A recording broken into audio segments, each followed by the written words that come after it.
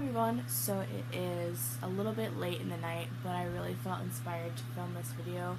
I've been getting a lot of questions asking about which school I go to, what is the zoo school, why do you go to the zoo school, is it on the zoo's campus, where is it? So I'm going to answer all your guys' questions, and I really hope that you guys enjoy this video. So, basically, I go to the School of Environmental Studies. It is right next to the Minnesota Zoo. Actually is on the zoo's campus, and basically it is a 2-year school, so you go there as a junior or a senior or both, and you are more inclined in learning about the environmental systems such as the Minnesota river systems, the ponds in Minnesota. And actually when you get there you do a pond profile and you learn about a different lake in Egan, or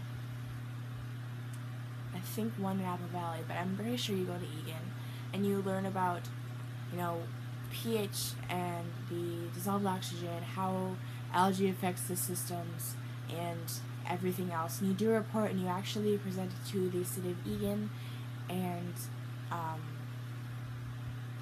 they take that information from your report and actually apply it to people that actually have the job that you go out there and report it to. They actually go to the people that do it, and they take the information on how the lake is doing. So you're kind of already doing someone else's job, and you go to school. So I think that's an awesome thing. And basically the way SES is set up is you have house, which is your English, science, and history classes all rolled up into one. Me personally, I'm in the blue house, so I have house first in the morning, and I usually meet in the Centrum around 7:35. That's when the school starts. And in Rose House and Gold House, I believe, has their electives first. So blue house and green house has house first. And having house in the morning I think is a little bit easier, because if you had a house in the afternoon it would be a little bit more hard, because it's harder to focus once you're if you're in early morning, you're focusing on I'm used to having math early in the morning, because at South I had math first hour, so it kind of is nicer to have math as an elective around 10:30, 11 o'clock, and I'm actually more awake and inclined to learn. So house is everybody in the house. We have pods. So my pod is, I'm in pod 1, and we all have individual desks where we can decorate it. We can have lights, we can have pets there, we can have reptiles, and we also can customize it as a pod, which you can move your desk around and make it your own and make it comfortable for you. And it's really, really nice to be able to have a community inside the school that you go to. And the teachers are amazing. I love the teachers, especially because I was in AP Biology for a little while. I'm not in it anymore because it was a lot of work, and in-house you do get quite a bit of homework, but it is worth it. And AP Biology is hard in itself, so I think I might actually rejoin it once I kind of get in the flow of how SES works. It's really relaxing. It's a smaller school. Only, I think, 400 kids go there, compared to, let's say, SES has 400 people. Lakeville South has I think 3,000 people. So it's definitely a change at school. It's really a lot more quieter. We don't have classrooms. The only class I have a classroom in is animal care and math and chemistry. I have 3 classes out of my whole entire day that I have classrooms in, compared to all of my classrooms. And it kind of helped me with taking wildlife ecology at South, which is an amazing class, taught by an amazing teacher, and miss you, Mr. Gilmer. You're awesome. And I also had biology as well. So that also helped me learn with the pond profile and learning how to do water samples. And it was nice to know that I had prior experience going to SES, because when I applied to SES, I knew what I was getting myself into, but I didn't know that it was so in depth that how it is now. So it's definitely a change. It's more. It's just more freeing, I should say. They treat you a lot more like an adult at SES. You feel like you're more freedom. You have more freedom to make choices, and with House. So I'll talk about House, and then I'll talk about electives and intensive themes. You just feel more free at SES. You feel like you make your own choices and make your own time and do your assignments on your own, and they actually don't bug you about assignments as much as your regular home high school would. So, House is the class where you have the most homework, in my opinion. I think I had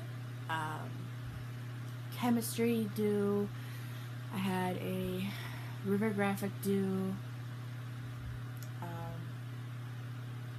what else do I have due, or what I had due, and it's just a lot of work, but a lot of work goes into what you're actually learning, and it's a lot easier to manage, especially if you have a planner with you. So I'll actually show you my backpack. Oops. So I have my planner with me. This is my planner, and yeah, so this is my planner, and this is my journal. You'll actually be journaling a lot when you're at SES, especially in House, because you're learning a ton. Like, I think I've gotten quite a bit through my journal, and it's just a lot of journaling and a lot of learning about different ecosystems and invasive carp, headwaters fish. It's just a lot. So if you don't like writing, I don't think House would be for you. It's a lot of writing. Definitely a lot of writing. So, what else did I want to say? Now I'm going to talk about the electives at SES. So, your electives are, let's say, you have a home high school class. Your home high school is like a regular high school. They call it a home high school. And you would go to your first block elective. So let's say you have electives in the morning, you're in Rose or Gold House. You have blocks 1 and 2. But if you have House in the morning, like I do, and you have electives in the afternoon, you go to blocks 3 and 4. Kind of makes sense. So my electives, since I need to finish my science classes and my algebra classes, I have Algebra 2 on Sky Days, and I have Chemistry on Earth Day. So we switch between those. Like, if you went to Farmington, you had, like, I think it was Blue Day or Green Day or whatever, and you would have different classes on that day. So that's just like SES. And on Earth Days, I have Chemistry, and then on Sky Days, I have Algebra 2. So it's really depending on, like, which day it is, and you get a day to do homework assignments that you have to do, like, the next period.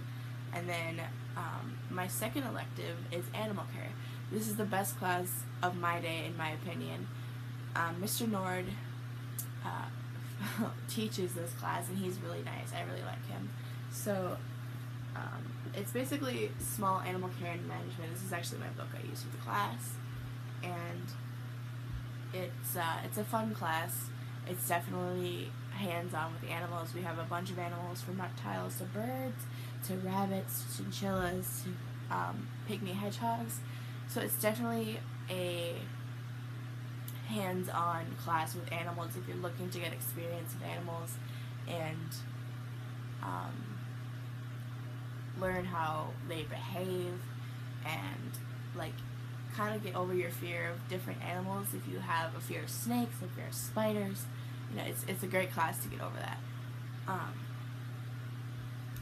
And they actually partner closely with the zoo, so sometimes we'll go over to the zoo and learn about different, like, aquariums, like we did the other day. We met some of the aquarists and some of the life support staff, which they're super sweet and super nice people. So I always love going to the zoo and seeing people that I know from being a volunteer there.